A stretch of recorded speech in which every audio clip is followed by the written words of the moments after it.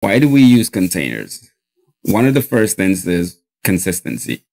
When we use containers, we're ensuring that our applications run the same. So when we package an application into a container, they run basically the same everywhere. So I'm not going to package an application for you and it will run differently on your machine and so forth. Not unless you've made some modifications to that container. Once I've already deployed it, you kind of redeploy it and so forth with some changes. That's it.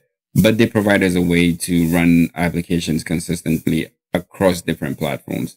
Resource efficiency. We're sharing the host and operating system kernels resources.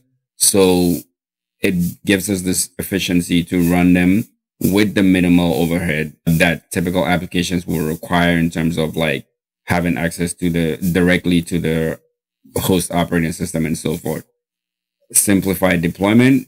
Containers are super easy to deploy. So once we package applications with all their dependencies, we can guarantee that, as I mentioned in that first bullet point, consistency, they work the same across different places. So we're not worried about you having a different version of the application. If I've packaged that same application for you, they typically will work the same. So it makes it simple to deploy.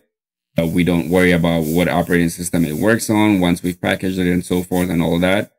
And then we can talk about scalability. So with containers, it provides us the ability to either scale down or scale up our applications depending on what we're trying to do. So we can add functionality as needed. We can take away functionalities and so forth as needed. And it makes it easier for us to be highly scalable in our environment.